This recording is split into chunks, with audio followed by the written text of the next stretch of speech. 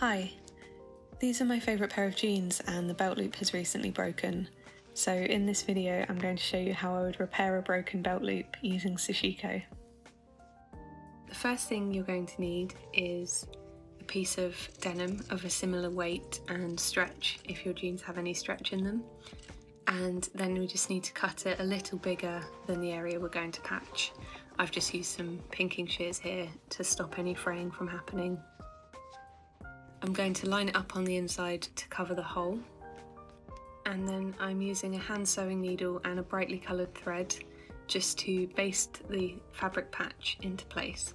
So I'm using really long stitches to secure the patch into place so that I can sew over it. I prefer doing this to pins most of the time just because you've got no worry of accidentally stabbing yourself whilst you're working.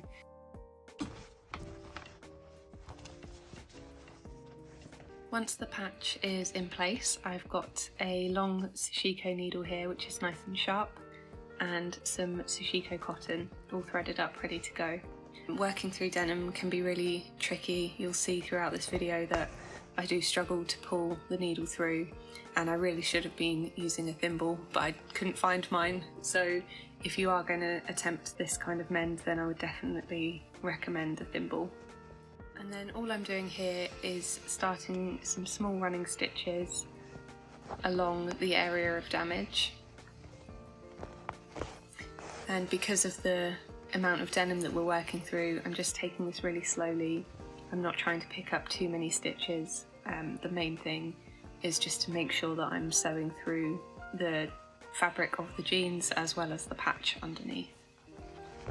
And then I'm going to keep working all the way up to the waistband, and I've staggered these stitches because I'm going to cross them once I've finished all these horizontal lines. You can do this any way you want. You could have them parallel, you could have them completely random. I quite like having them staggered because it feels slightly organic but with a bit of a pattern to it as well.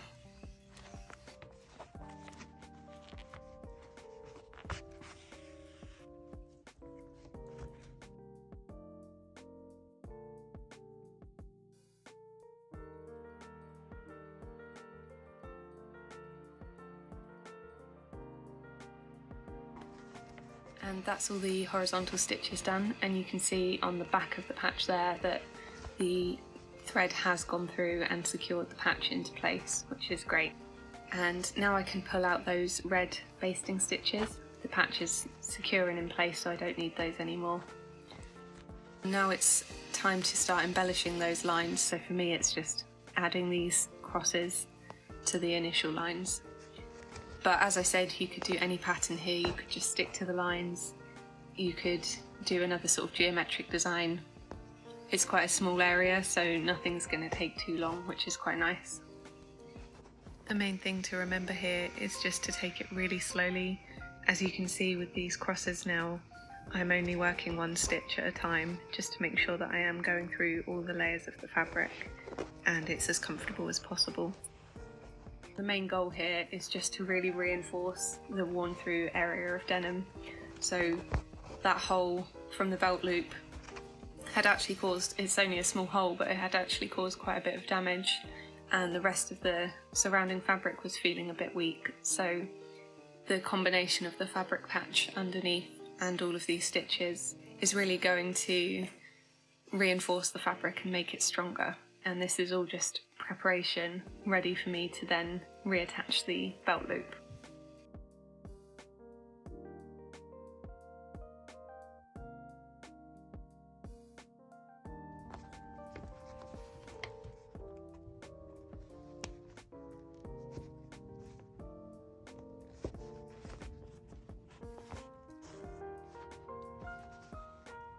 Once all of those cross stitches are finished, I'm just going to turn the work over, and you can see the inside here, and I'm just going to cut off these remaining threads and then knot them.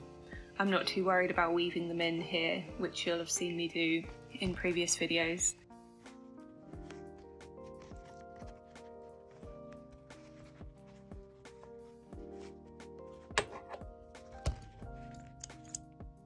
Now it's time to actually get the belt loop reattached. So I'm lining it up here. As I said before, working through lots of layers of denim can be really hard, and actually this bit was really tricky, and I really wished I could have found my thimble for this step, but I'm just taking it one layer of denim at a time where I can. As you can see, I've tied a knot in the end of my thread and pulled it through just one layer of the belt loop, and I'm going to add a cross, the same as on the waistband, and it's just a little detail before I start the really heavy stitching, getting through all of those layers of denim.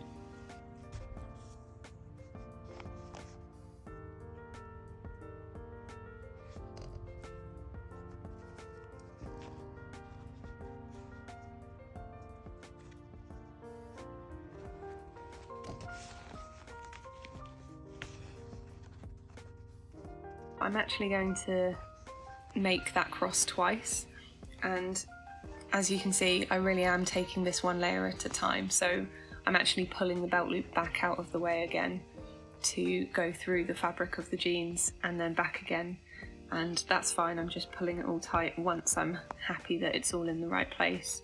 It just makes it easier to get through all of those layers in a comfortable way.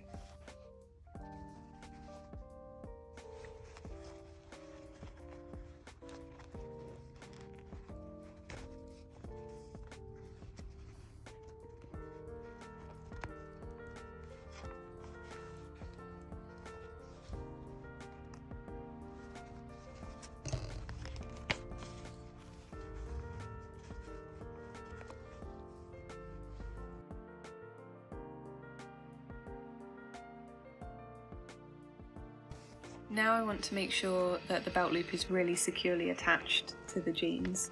As you can see, that small cross stitch has done something, but there's still some wiggle room which we need to get secured. So I'm going to use the turn under on the belt loop that you can see there, and I'm just going to do a few whip stitches. So I'm just going through that belt loop seam allowance and then down through the denim of the jeans, and then back up again, and I'm going to do that all the way along the belt loop and then come up again on the other side of the belt loop and do the same thing. Just going through the seam allowance, as I said, because it makes it easier to stitch through, but it really helps to connect and secure the belt loop to the jeans.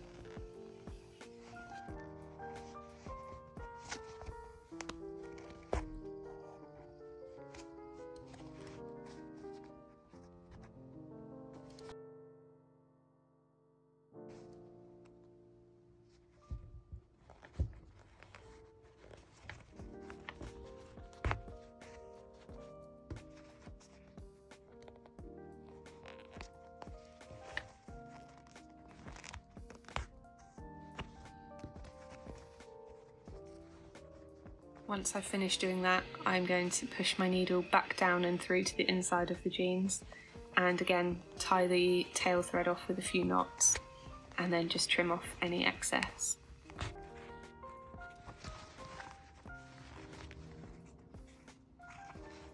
And there you have it. That's the belt loop secured into place and the fabric underneath reinforced with some Sashiko as well. I really like this kind of repair. I do this to most of my belt loops that get damaged. It happens more often than you'd think. And you can see that the belt loop is nice and securely held into place. And it's just a nice tiny detail now, which I quite like having, especially on denim. It just works really well. I hope you liked this video. I'd love to know if you have any belt loops that you try to repair after this. If you follow me on Instagram, then send me a photo over there, or let me know in the comments here how you got on or what kind of pattern that you decided to stitch into place. I'd love to see them.